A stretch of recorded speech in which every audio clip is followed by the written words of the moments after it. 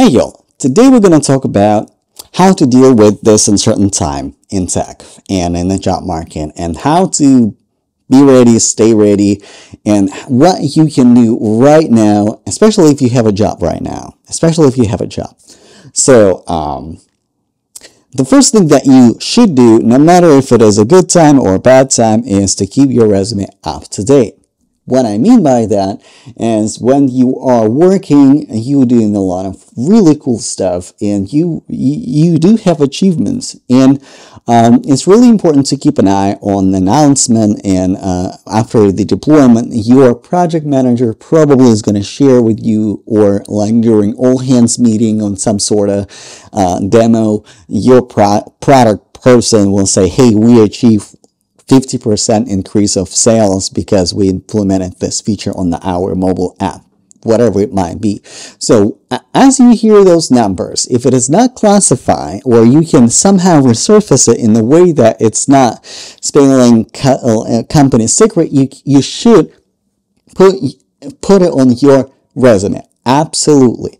Because let me tell you, quantifiable results are the key. It's a very key component to your resume. You should have quantifiable results. You should have numbers. You should have results of your work. So build mobile apps that reviewed code, like this is all good, but what you actually did, what your feature actually has done for the company, like what good did it do? Like maybe you reduce whatever, like bugs, or increase performance app by 50, 80, 100%, whatever it might be. So put those quantifiable results in your resume. And by the way, I know resume sometimes can be confusing and tricky.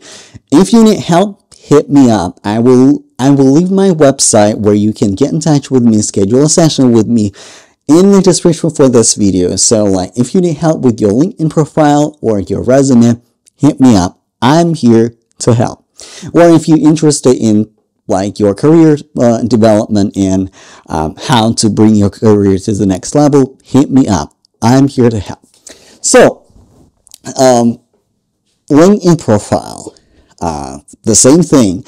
Your LinkedIn profile, you should be kind of a mirror of your resume, but you can be a little bit more free with your LinkedIn profile. You can be a little bit more creative with your LinkedIn profile, because guess what? It's not your resume. Resume is different from LinkedIn, but like your experience and your achievements, they should mirror each other, like in two places. It's really, really important. Also, job interviews and the job interview questions.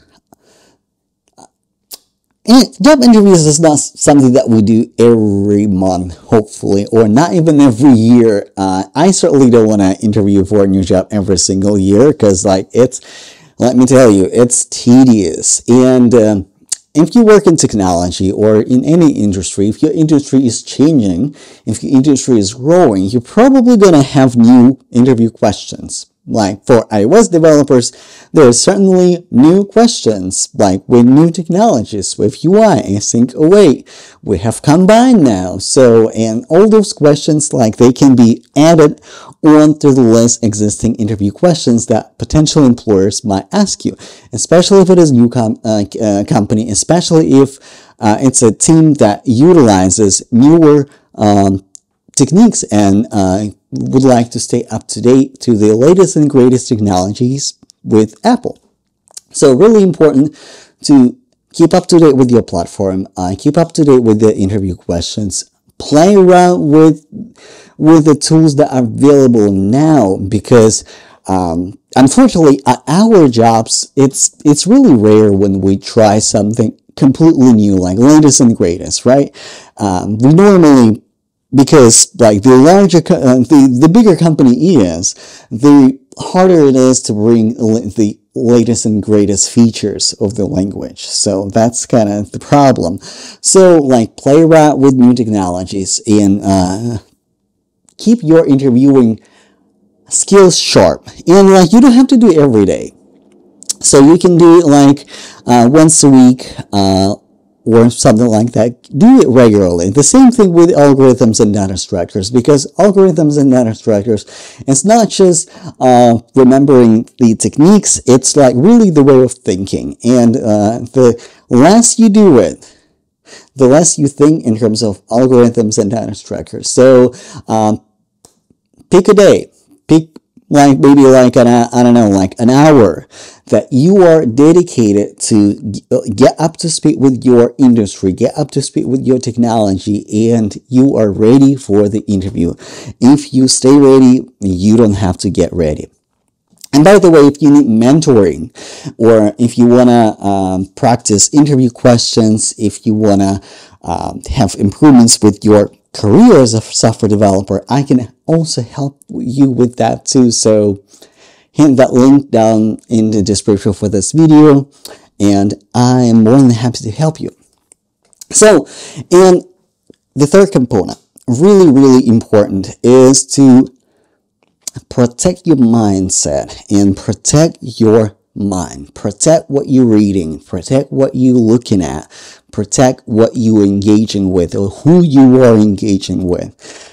And I'm going to tell you one technique that I personally use, and I know it might ruffle some feathers and some people might get upset with me, but my mental health is all I have, and this is something I do on a regular basis. So if you see something on Facebook or on LinkedIn or on other social media platform that you don't like, what you can do, you can, like, there are normally some sort of like 3 dots, and you can click on those dots and say, I'm not interested in that content, show less. Also, you can go as far as unfollowing people and unfriending or removing connections. It is extreme, but if somebody doesn't bring you peace and like if somebody puts you in a state that you're not resourceful, you don't have to look at it. Like you don't have to look at it, and you don't have to say anything about it to that person. Like I'm controlling your feed. It's not the same thing like, hey, like you posted something that I didn't like, so that's why I decided not to follow your post anymore. Like that person doesn't have to know about it, and normally they don't. So, and another thing with like recent layoffs in the current situation in the job market, what I noticed that my LinkedIn was flooded with layoffs, with information about layoffs, with information about people that people were let go or lost their jobs, stuff like that.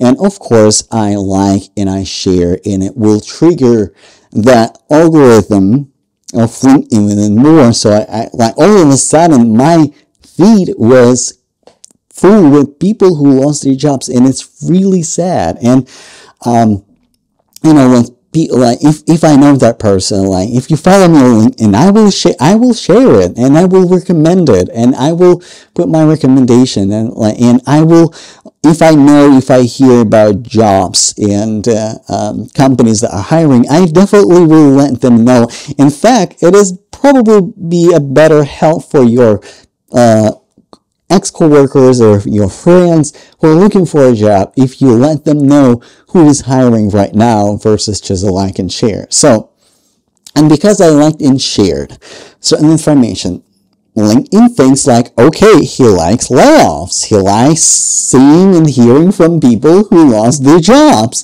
Here we go. Here's your feed. Like everybody lost their jobs. So I intentionally started letting LinkedIn know that no, I'm not interested in that. And instead of liking those posts, I start engaging in celebrating or reacting on the posts that I like. Somebody found a job, or somebody opened a business and stuff like that. More positive thing. And even though like it doesn't change the market situation necessarily, I see a lot more stuff where people still finding jobs and finding employment and starting businesses and getting promotions and like doing not like doing pretty well for themselves. And that kind of helped me to be in that resourceful state, because like especially on LinkedIn. LinkedIn is a professional site, and this is the website where I come to share my content, also look for a job, engage with the professional community, connect with other developers, connect with other professionals. And when I see that a lot of people that like I do care about, or the industry that I do care about, a lot of people lost their jobs, and it really brings me in a negative state, in unresourceful state. So I want to keep my resourceful state going. So this is why I control my feed. But at the same time, like when people do need help, I don't just pass by. I will help as much as I can. But it's really important to control what you read. Stop reading about recession. Stop reading about layoffs. Stop reading about latest news about layoffs, what company, how many people they let go. Stop looking at those websites. It is a part of reality, but the more you bring it into your environment, this is how you mentally structure your environment. And it's really important to protect your mind, especially if you're looking for a job, especially if you need to perform, especially if you need to go and get it right now, especially if you need to be at your 100% resourcefulness right now. So this is why it is really important to tune out and control your feet. And if one of the sources don't bring you resourcefulness, happiness, the information that brings you joy and brings you lifts out your spirit, because it's important to protect your spirit too. And it's okay to be your moderator and moderate your feed, moderate what you're looking at, moderate what you're engaging with. Well, I hope this video was useful. Let me know if you have any questions. Let me know in the comments how you control your feed and what techniques you are using so you are a little bit more intentional with social media, and how you get ready for the interviews, and how are you doing? How are you doing? I want to hear from you. And thank you so much for watching this video, and I will see you in the next one. Bye, y'all.